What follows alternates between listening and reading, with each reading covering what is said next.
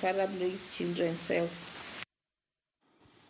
A family in Kapkois area in Soy constituency is mourning the death of their son, who was allegedly killed on Sunday night in a scuffle between initiates. The fight pitted initiates through the church and others through the Kalenjin traditional ceremony.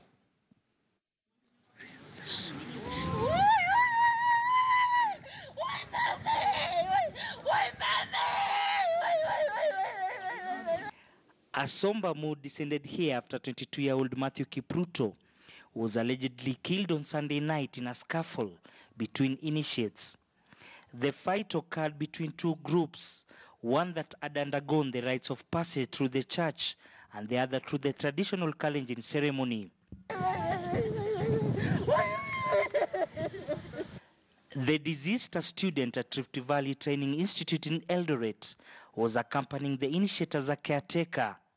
According to the witnesses, the confrontation began as the church initiates were walking to another camp at Shirika area to witness the rite of passage of their colleagues. Wanitendee haki kwa sababu sio mapenzi yangu huyo mtoto kuuawa. Nataka niombe serikali wanitendee haki. Asante.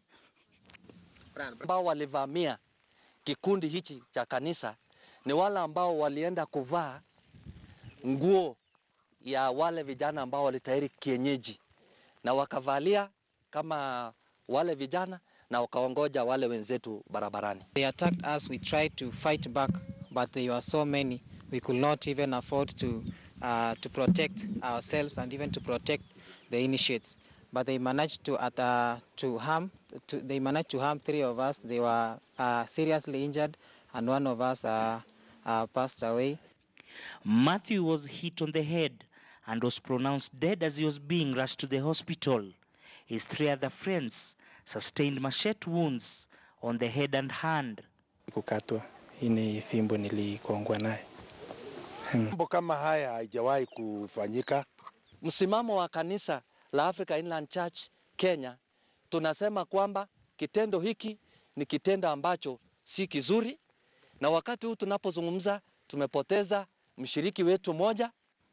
Eldoret West OCPD Zakaria Bitok confirmed the incident, saying the injured have recorded statements and police are currently holding 9 suspects for questioning. We don't know whether there was any incitement into this, but this is something unprecedented. It has never happened.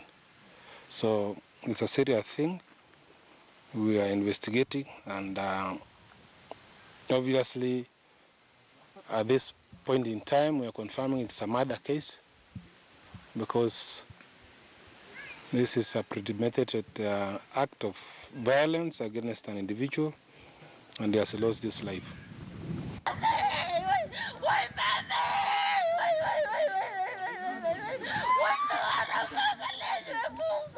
In the Kalenjin community, the months of November and December are special because families take their children through the rite of passage, either in Christian form or traditional ways. Christian and traditional initiates undergo different rituals and teachings. Elvis Kosgei, KTN News, Uasin Gishu County. Kenya is seeking to reduce illegal fishing in order to raise returning among fishing communities. This emerged at the